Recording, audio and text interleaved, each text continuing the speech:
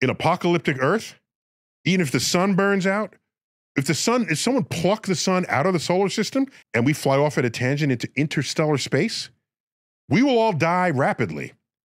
But the life forms at the bottom of the ocean that are warm from the magma oozing up through the vents, they'll be just fine.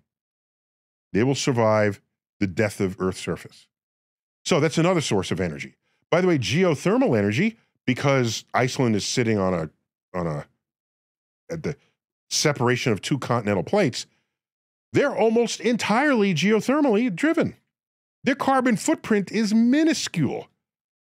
They have so much energy, they send water under their streets so that it never gets icy in the winter.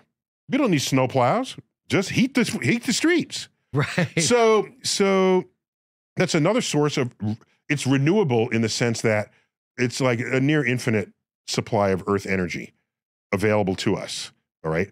Yes, it would one day run out, but not really because we had something to do with it, all right? It's the volcanoes got, have you seen Earth get angry? All right, it's got a lot to kill us in the future. So that's another source of energy.